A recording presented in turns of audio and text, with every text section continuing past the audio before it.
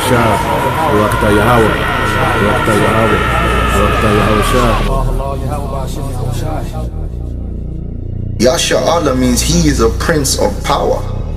So if your father is the most high, then what kind of power is he gonna bestow upon you?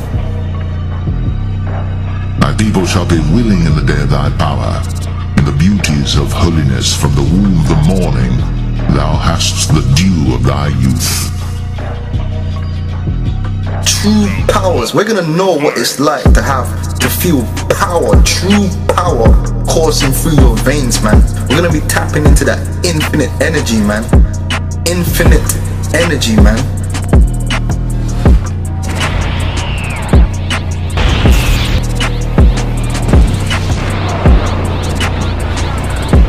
There ain't gonna be no one that gonna stand toe to toe with an Israelite in that day. There's no one. Any heathen that would even dare to think to step against us, we're gonna look at them and cause their body to implode. We're gonna be like Akira. You know what I'm saying? You ever see that movie Akira, man? Yeah, there's certain animes where people have got powers where guys' heads are just fucking exploding around them.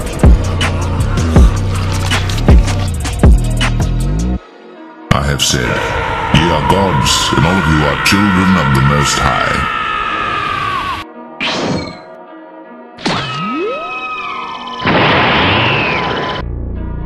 It is God that girdeth me with strength, and maketh my way perfect. He maketh my feet like hinds' feet, and setteth me upon my high places. He teacheth my hands to war, so that a bow of steel is broken by mine arms. Thou hast also given me the shield of thy salvation, and thy right hand hath holden me up, and thy gentleness hath made me great. Thou hast enlarged my steps under me, that my feet do not slip.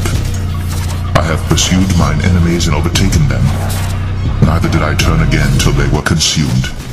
I have wounded them, that they were not able to rise. They are fallen under my feet. But thou hast girded me with strength unto the battle. Thou hast subdued unto me those that rose up against me. Thou hast also given me the necks of mine enemies, that I might destroy them that hate me.